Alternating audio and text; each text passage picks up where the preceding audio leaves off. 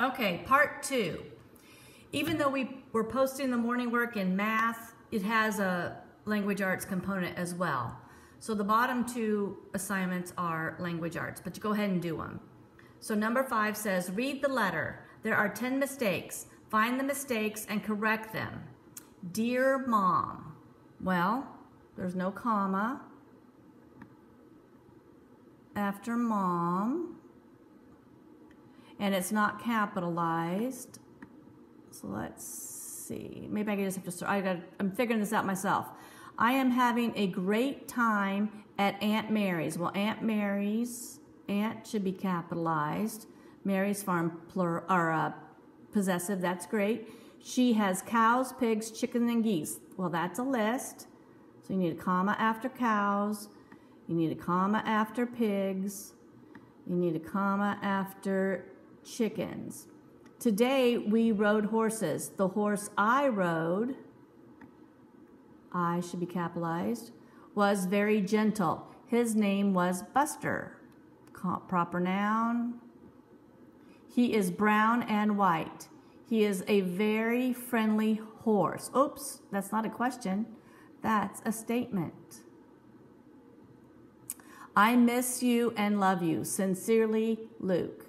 And so then we're gonna, sincerely should have a capital, and this should have a comma. And that's all 10. So, is it a perfect system? No, but there you have it. So now I go down and he is. Again, click it till you see the cursor. Sheesh, takes a minute. He apostrophe S. Oh my word. So I'm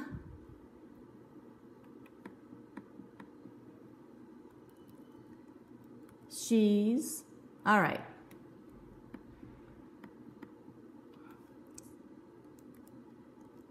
Can't, oh, and your,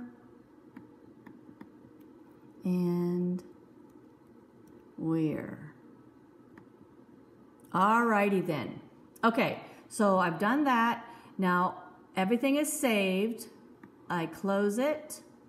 I go back to here and I graded Dylan's paper. I said it was 100 over 100, but it really wasn't. But now it's better. So now I'm going to resubmit. I'm going to turn it in again. And this time, I, the teacher, should have all the work done. Holy cow. Thank you so much for being patient. And, oh, I don't even know what to say. Thanks. Bye.